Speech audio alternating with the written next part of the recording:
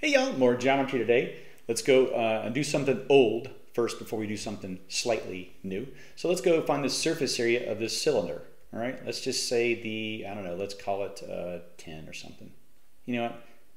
Yeah, 10's good enough. Okay, let's say this thing is 20 units high. All right, find the surface area. Okay, you should know at this point because you've been doing these in your book over and over and over again. If you're getting half of them wrong, it's okay. Just try to do better next time. But the area of this entire thing, well, we know the area of a circle is pi times the radius squared. So the radius squared would be 100 pi. That's going to be for the top. Of course, it's also for the bottom as well, right? The base is the same on the bottom. The only question is, what is the lateral surface area on the side, like the soup can label or whatever you want to call it? We know it's 20 high. We know that the circumference is pi times the diameter. The diameter will be 20, so pi times the diameter is just 20 times pi, right? So 20 times 20 is 400, and then add the pi at the end. So 400 pi plus 100 pi plus 100 pi, the answer is 600 pi. And at the very end, if you actually need to know the numbers, you can multiply this by 3.14 and get something pretty close. Okay, all right, knowing that, we're gonna go to something a little bit different today, but mostly the same. They'll say, find the surface area of the right triangular solid. Okay, well, you're gonna need to find all of the sides of this monstrosity. Let's say it's just like a big hunk of gluten-free cheese that all homeschoolers eat, all right? By the way, it's pretty tall here because it's 4 feet by 3 feet, but it's a big chunk. Okay, Costco. Okay.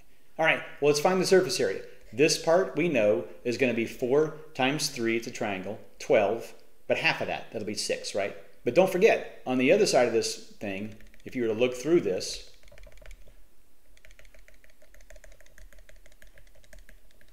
okay, you'd see another triangle. So that's going to be 6 over here and then 6 over here. Now let's find the front of this thing that we can see the lighter part. That's going to be 5 times 16, that'll be 80. We also need to do the back part of this, back behind there that we can't see, but we know it's 4 units tall and it's 16 across, so that'll be 64. And don't forget the bottom as well. That's going to be 3 by 16, and that'll be 48. So that's how you find the right triangular solid. Okay, I'm not going to bother with the total of that. Okay, lateral surface area of something like this. Okay, right solid, 10 feet tall. Let's just go ahead and put this there. That's the base. Okay, this lateral surface area. Now this is not easy, but it's not impossible. It does take a little time, and all you need to do is just know your circumference stuff. That's it. Okay, so the lateral surface area means this, part around here, all the way around to the other side, and including this part right here. Okay, so let's look. We're going to need to find basically how much this is. Okay, so we know from here to here. If we know from here to there, we'll be able to get this part right there. So we can swing this little 3 around, and that gives us a 3 right here, right?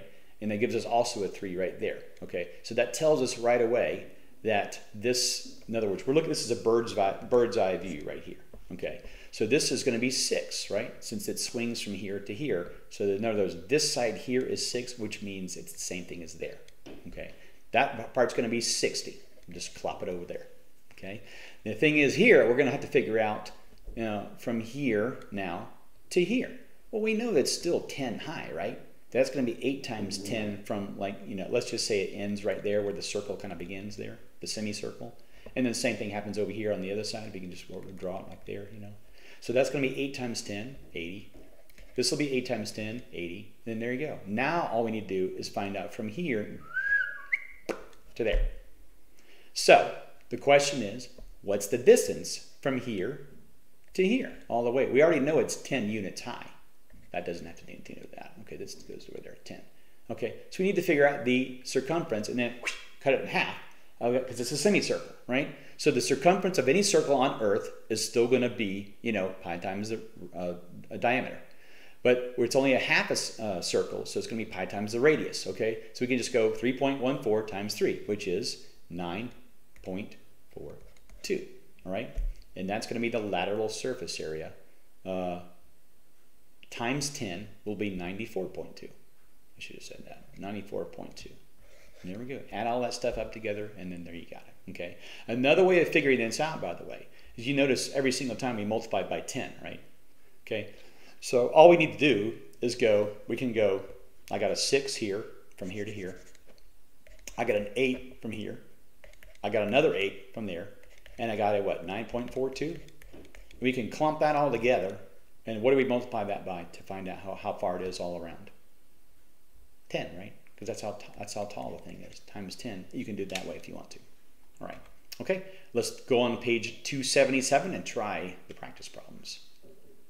Okay, and they're asking you on page 277 to find the lateral surface area on this right solid. So we're not actually asking you to find the what is it, 100?